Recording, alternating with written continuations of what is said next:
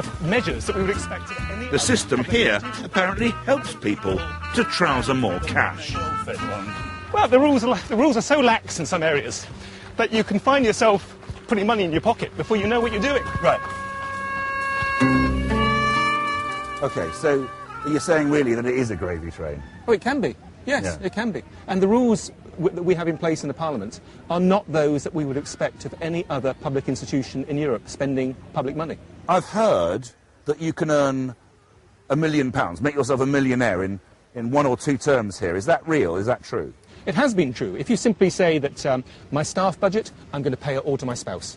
The entire lot. I employ 4 or 5 people. But if I wanted to simply pay my wife for that money, instead of doing her job as a teacher, I could have done so. Yeah. And if over a 5-year period, that would have given me £500,000, and there's other ways too of putting money into a pot. After these elections, an MEP's salary is going up.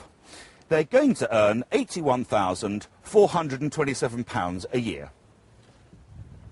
Oh, and on top of that, there's the staff cost allowance. Now, this is changing, but at the moment, you can give £180,000 to members of your own family if you want to, if you say that they work for you. Oh, and I've forgotten the £40,000 a year for office costs allowance.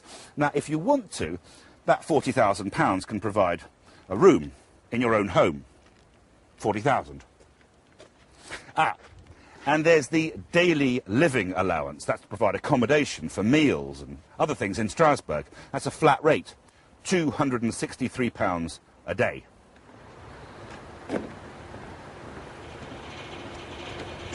And I always forget the travel cost allowance.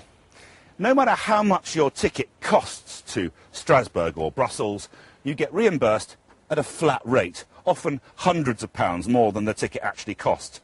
That money can go straight in your pocket. I can't think of anything else at the moment. I get money for a ridiculous amount of money for my travel expenses. I make a surplus on that. I feel it's dirty money, so I don't put it into my own pocket. Right. But some of it goes to charity and some of it goes to my political party.